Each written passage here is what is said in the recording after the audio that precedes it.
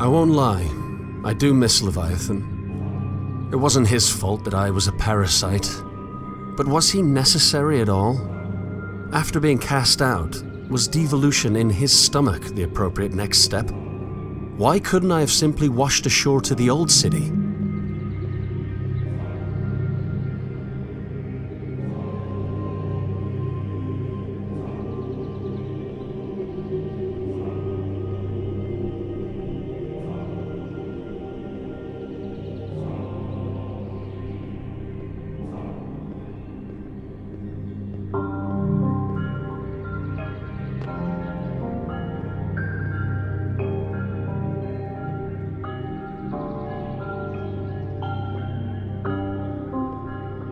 Perhaps Leviathan existed for me to discover him, even if that which I explored was my prison.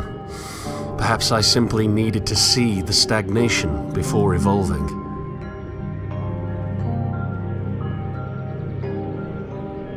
When I was a child, I was given a rowboat.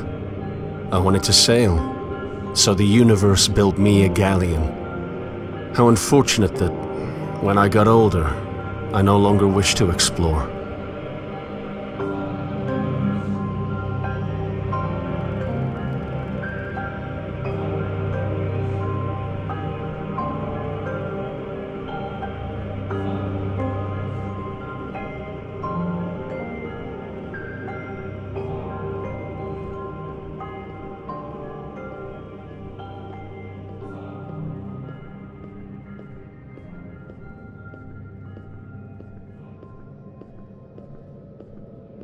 I am going to explore again. I'm going to board my vessel and sail into an unknown world to dream all the more. I'll leave this dream behind to feel the sand of other shores in my hand and let it loose as I travel inward towards newness. First, however, I'll make one last dive into abyss.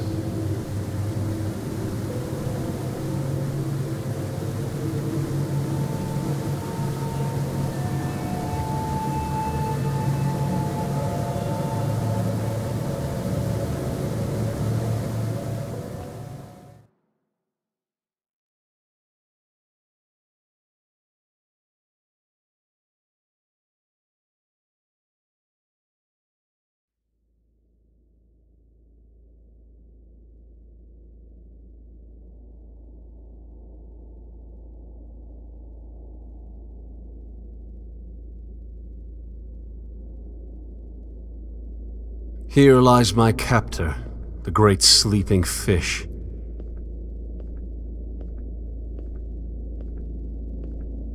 My foundation's been disintegrated.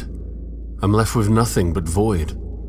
However, the baby of belief need not be thrown out with the bathwater of certainty.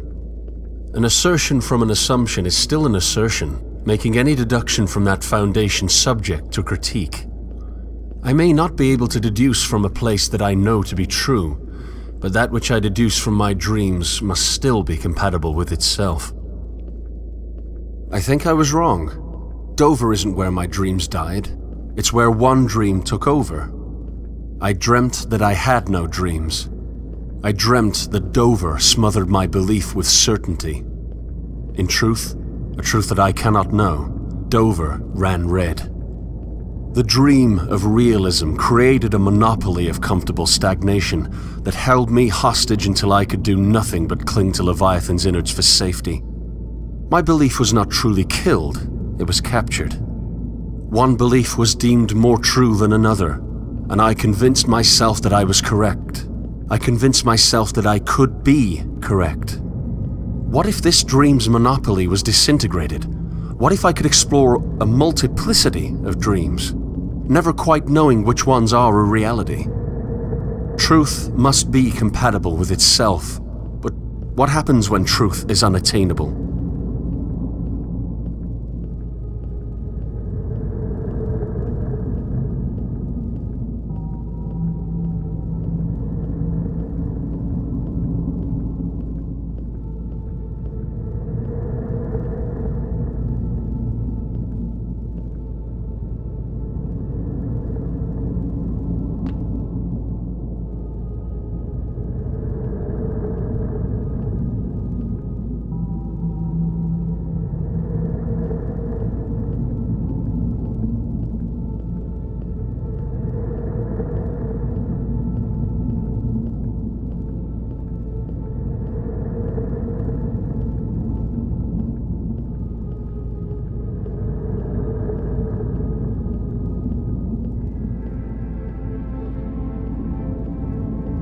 The Dweller's dreams could function within themselves, from their foundation, as long as the factions recognize that foundation as a dream. What point would there be in conflict if the dreams cannot truly be controlled?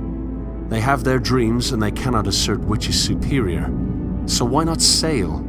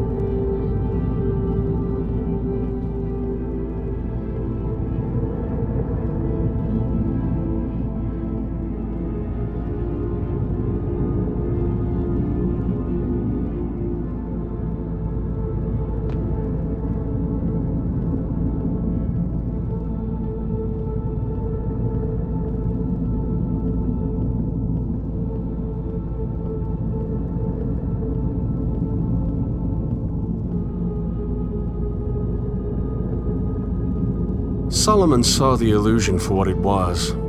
He saw that the lack of dreams was a dream itself. His downfall was in his pessimism, however. He saw the manifesting process of dreams to be too slow. But of course it is, my dear Solomon. The dreams will never manifest in our lifetime, but that's where they have their worth. The dream, the ideal, is an object whose grasp should never be fully achieved. It is in the desire for the object that our true desire should lie. We should desire to desire, and in presenting the ideal to a fallen world, we will make incremental steps towards perfection as the eschaton approaches. One giant leap for a man, one small step for mankind, Solomon.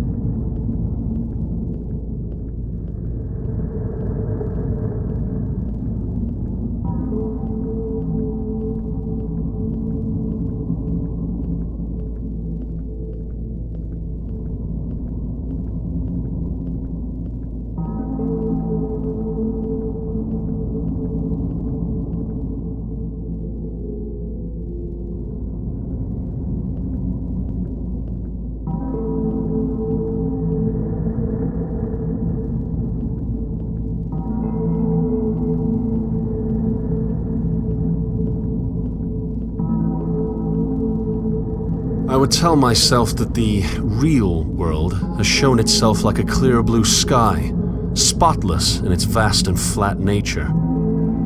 I tricked my own mind into believing that belief itself was not present. Now that the illusion has been revealed, I'm left believing that I can't know.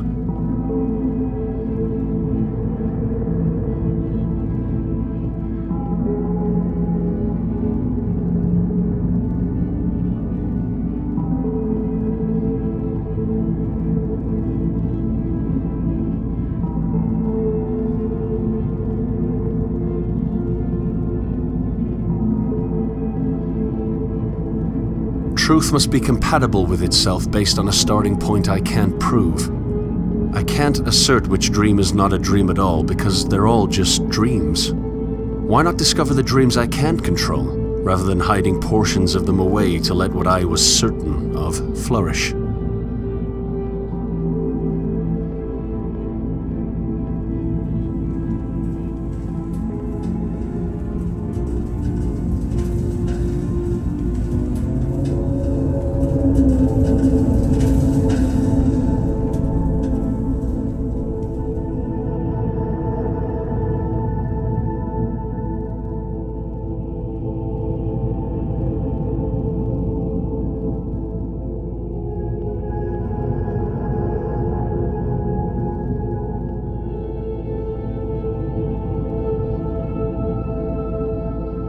One last look at my cage. One last dive into the abyss of negativity.